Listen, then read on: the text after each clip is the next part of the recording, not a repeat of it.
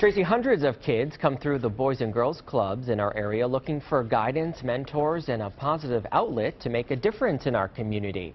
Now Brianna Holdren is headed to New York to represent the state as Southern Maine's Youth of the Year.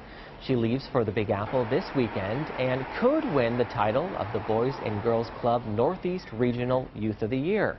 The award celebrates teens who have overcome odds, succeeded academically, and given back to their community.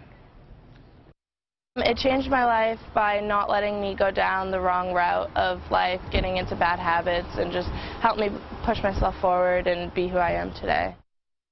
Well, if she wins the regional award this weekend, she could go on to compete for the National Youth of the Year award. And after she graduates, Brianna says she plans to attend St. Joe's and major in nursing.